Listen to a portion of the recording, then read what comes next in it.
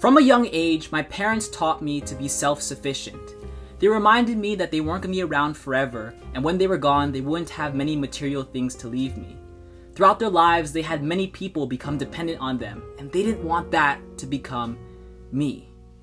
They told me that although we wouldn't be able to give you many material things when we're gone, what we can do while we're here is provide you with good values and a strong education. So beyond anything else in our household, that became the main ideology. Work hard now so that you can play later.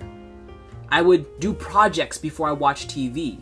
I would do my homework before I went outside. Eventually, there wasn't much time for later because there was so much work. Work was no longer a foreign concept to me. I expected it and learned to appreciate it. By the time I was in 3rd grade, I was looking for a college to aspire to. I was a goal-oriented person. With no goal, I had no purpose. One day, I was gifted the DVD of the movie Iron Man, and I was infatuated. No longer was I a normal 10-year-old boy, but rather one who aspired to be a superhero, a person who could change the world with their imagination and intellect. As a naive child, I asked my parents, how do I become Iron Man? Of course, they replied to me, go to school. Being a little kid, I took it literally, and so I searched. Where did Iron Man go to school? And the answer was MIT. Later that year, I decided to beg my parents to visit the campus of MIT.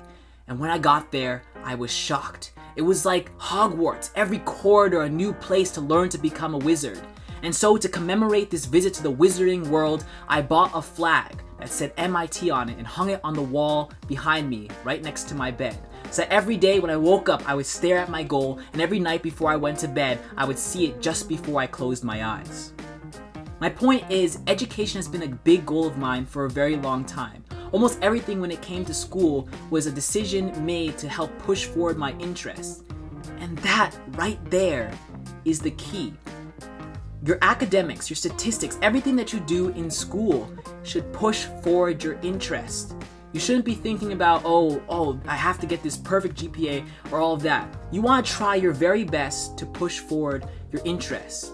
And I guarantee you, that will make the biggest difference. So before I go any further, let me just give you my stats since that's probably why you came here. So here they are. I was the valedictorian and class president of my class.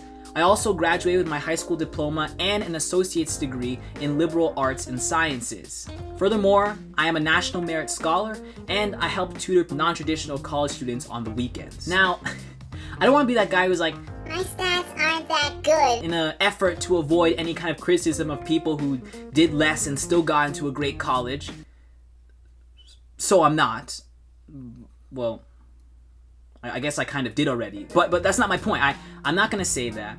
But if you did less than me and you still got into a great college, I'm not really sure why you're watching this, but congratulations to you.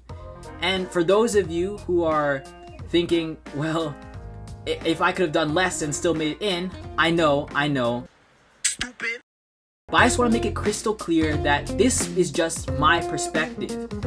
Each part of the puzzle of the college application process builds to make a full picture. And since the college is a holistic process and looks at every part of you, this just happens to be the puzzle piece that fit best for me. That doesn't mean that this puzzle piece, if you had the exact same one as me, will work for you.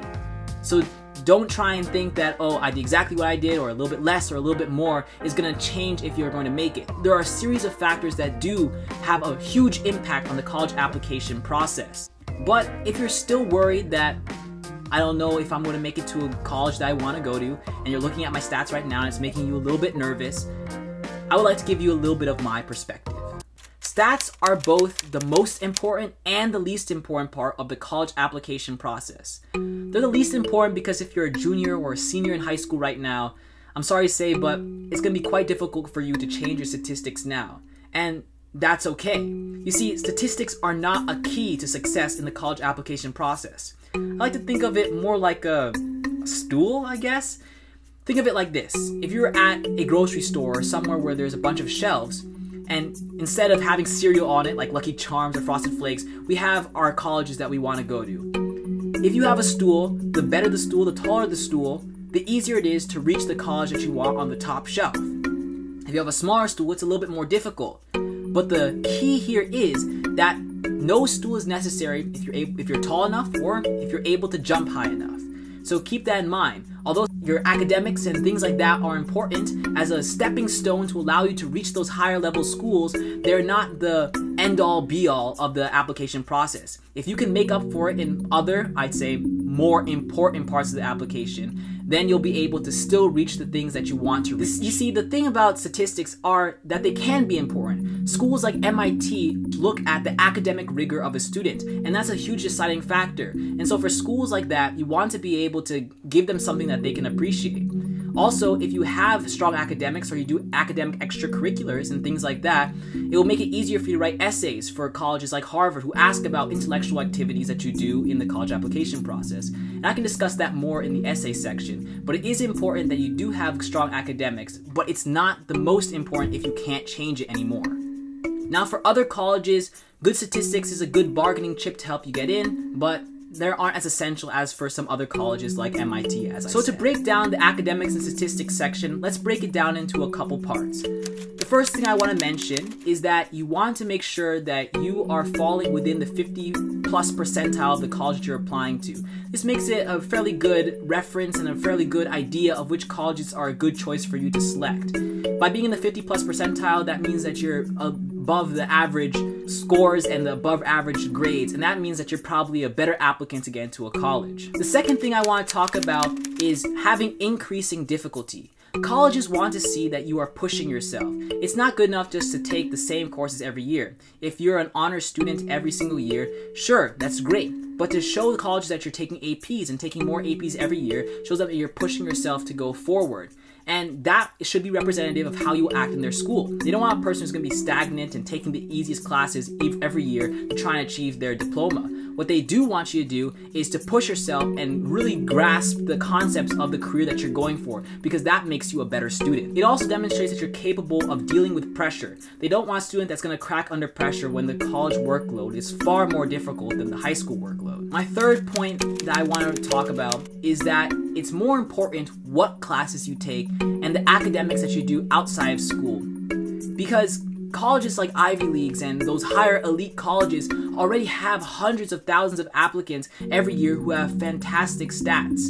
But what makes you stand out? They're looking at all these applications. There are hundreds of them every day. You see A+, whatever the grades are. Maybe they see 1600s on the SAT. These are great stats. So how do they choose who gets in and who gets out? Because only a few people can get in. And this is where interest and passion comes in, like I was talking about in the beginning. You want to take classes that you're interested in. This shows that you are passionate about your subject. When you come to their school, you're going to be passionate about your course, and it's going to push you to work harder in that course area and therefore probably be more successful in your final career. Also, taking academic courses or something academic outside of school, like taking extra classes or tutoring or something like that, shows colleges that you're willing to take the extra step.